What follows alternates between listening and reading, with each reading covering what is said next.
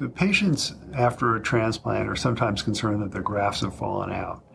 And for the most part, what patients are looking at is the hair plus the internal root sheath. And that's something that's normally shed. Hair transplant is really a follicle transplant.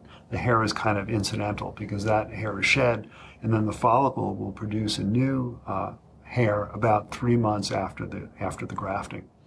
So when you see that hair come out, it's really normal and it's nothing to be concerned about. The hair will have a little bulb at the bottom of it.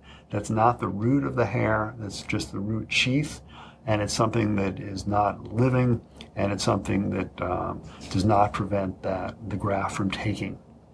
If you were to lose a graft, there would be bleeding, and that usually only occurs the first day or two after the procedure and is also very, very uncommon.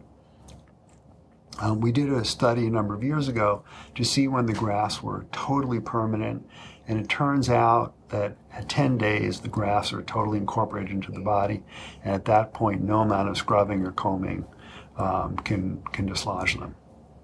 So in post-op care, immediately after the surgery, we have patients, this is the next morning, we have patients shampoo their hair and gently tap the area to get any oozing or crusting off and to get it as clean as possible. A rubbing motion can actually dislodge the grafts right away.